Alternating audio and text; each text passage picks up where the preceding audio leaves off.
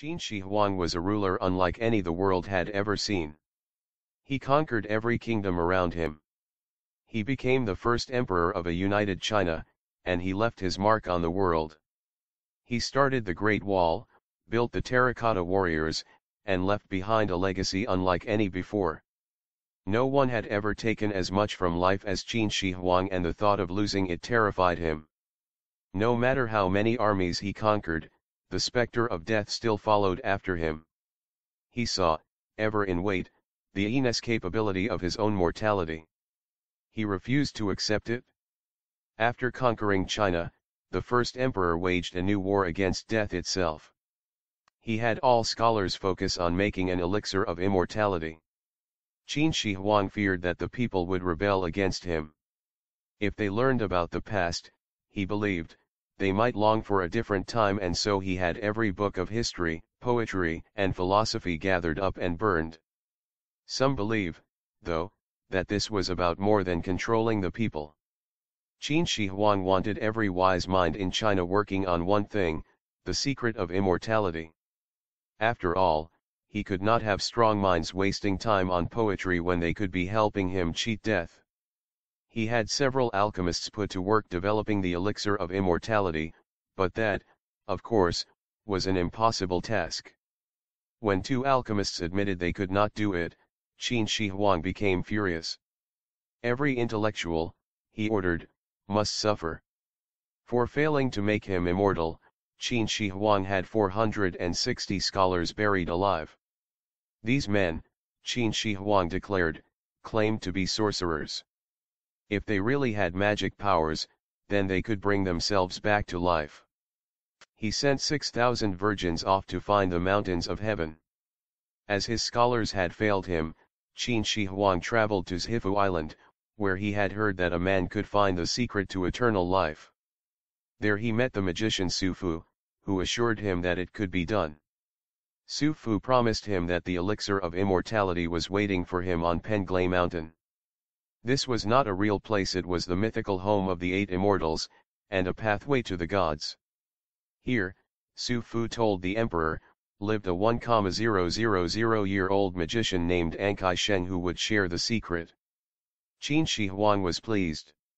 He gave Su Fu a fleet of ships and let him sail out in search of the elixir of immortality.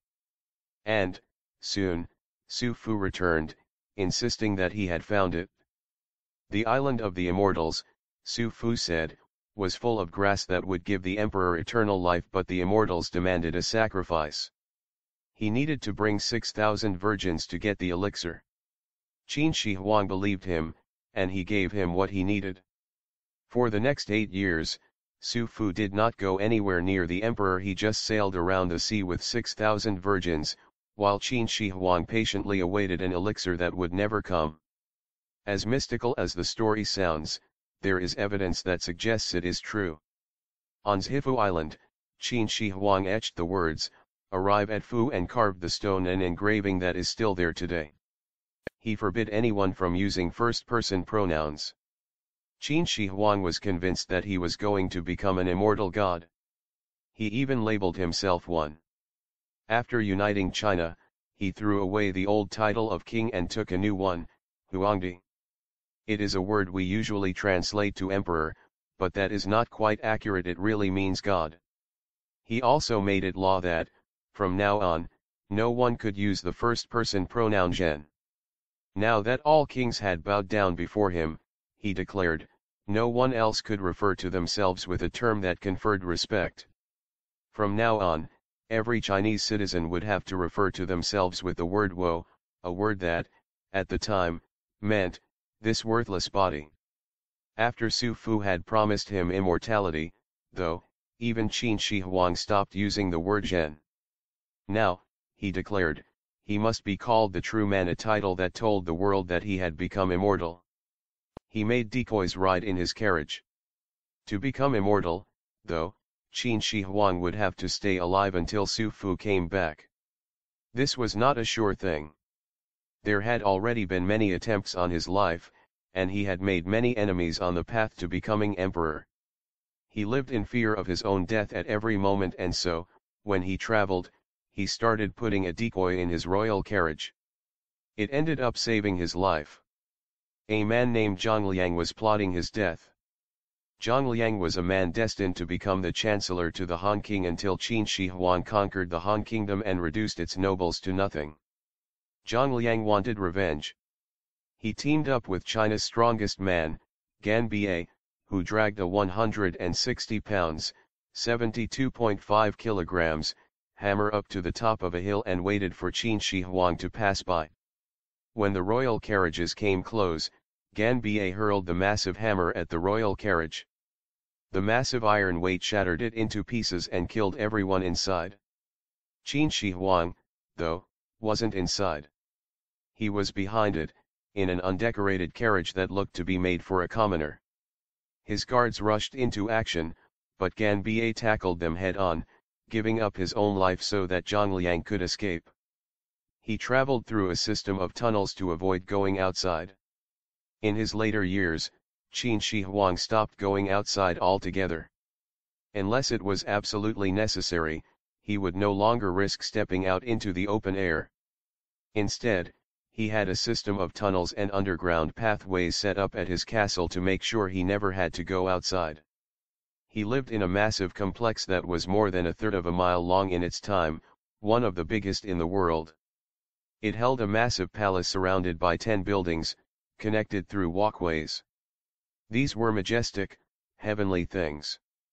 One was an elevated walkway that crossed over a river, designed to look like the Milky Way shining in the sky. In part, he was afraid of assassins, but it was more than that. Death itself was outside waiting for him, Qin Shi Huang believed. He stayed inside of his castles and his tunnels so that he could not be seen by the dark spirits that were searching for him. A meteor fell to the earth prophesying his death. 1 year before the emperor died, a meteor fell to the earth. On its own, this could have been seen as an omen, but this was more than just a rock. On the rock that fell from the sky were inscribed the words, "The first August emperor will die and his land will be divided." The emperor was a superstitious man, but even he did not think the message was really engraved by the gods. He was sure that somebody had carved the rock after it landed, and he wanted to know who. He demanded that the person responsible confess, or everyone would pay. When no one came forward, he had every single person who lived near the place where the meteor landed rounded up, thrown in prison, and executed. He even had his men get the meteor itself and destroy it in a fire. Even then, though, it still bothered him. Reportedly, after giving the order to kill every person there, he called in his musicians and had them play him songs about his immortality. He fought a sea monster for immortality. After the meteor landed, Qin Shi Huang grew impatient. He sailed off to Zhifu Island once more to find Su Fu, the magician who had promised him an elixir of immortality. Su Fu assured him that he had found Penglai Mountain. Now, though, the path was blocked by a great sea monster, and he had no way to get through. This time, though, Qin Shi Huang would not wait around any longer. He would get a team of archers, he told Su Fu, and kill the sea monster. This time, Su Fu was not going to be trusted to go alone. The emperor was coming with them. Qin Shi Huang and his team of archers sailed into the water, where they found a massive fish they believed to be a sea monster which, today, is believed to have been a whale. The archers opened fire and killed it. When it was done, Qin Shi Huang returned to Zhifu Island and left a message that is still there today, came to Fu, saw enormous stone, and shot a fish. Su Fu didn't have any excuses left. He was to get the elixir from the immortals, Qin Shi Huang ordered, and return immediately, or else he would face the consequences. Su Fu assured the emperor he would do it. Then he gathered up his 6,000 virgins, put them in his ships, and sailed off and never came back. With no way to keep the act up, he fled to Japan and spent the rest of his life in hiding. He poisoned himself with mercury. Su Fu never delivered the elixir of immortality, but Qin Shi Huang did not give up. He had his alchemists make him every medicine they could to keep him healthy and alive, and he drank everything they told him would work, including a bottle full of mercury. Qin Shi Huang was making a tour around his kingdom when the mercury killed him. He had brought a vial of it with him, which his court doctors had assured him was an immortal medicine. Instead, though, it cut his life short, killing him when he was only 49 years old. Qin Shi Huang was a 2-month journey away from home, and his chancellors were afraid about what might happen when the people found out he was dead. His advisor, Li Si, was determined to hide that the emperor had died. For the next few months, he pretended Qin Shi Huang was still alive, sending out orders of his own that he claimed came from the emperor. Meanwhile, the immortal emperor's dead body was sent home, flanked by carts full of rotting fish to hide the smell of his decaying remains. He tried to become the god ruler of hell. If Qin Shi Huang could not be immortal, he was not going to accept being a peasant in hell. He was determined to become the ruler of the afterlife, and he got ready for it. Before he even became the emperor, he had started work on his tomb. By the time he died, he had forced 700,000 enslaved laborers to work on it. His tomb was incredible. It had replicas of his palaces and towers, flowing rivers of mercury, and a ceiling full of jewels that recreate the night sky. And it had the terracotta warriors. Qin Shi Huang believed that, when he died, the 6 states he had defeated would rise up against him in the afterlife. And so he had his army remade out of terracotta to protect him in hell and help him conquer the world of the dead. Traps were set up to keep anyone from getting in and disturbing the emperor's resting place. The tomb was buried and seeded with grass and trees to keep anyone from ever finding it. And, to make sure that no one would ever find it, the workers who made it were forced to seal themselves in and die with the emperor inside his tomb. He did not choose a successor. Qin Shi Huang had not planned on dying. He did not even like to think about it, and so he never sat down and wrote a will.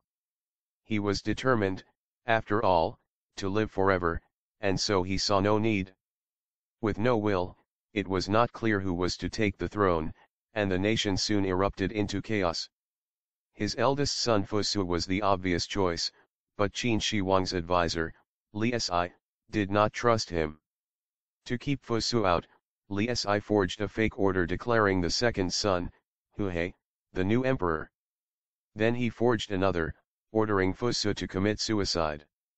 The boys obeyed the orders they believed came from their father, and Huhe became the second emperor of China. His reign did not last long. Li Si and his conspirators soon turned against each other, and one had Li Si arrested and executed. Li Si's death was horrible. His nose, hands, feet, and genitals were chopped off, one by one, before he was finally cut in half down the waist. Then every member of his extended family, down to the 3rd generation, was executed. Without Li Si, Huhe was unable to stop his people from rebelling, and he was soon overthrown. In life, Qin Shi Huang had insisted that his dynasty would rule over China for 10,000 generations, but, after his death, it did not even last 3 years. Qin Shi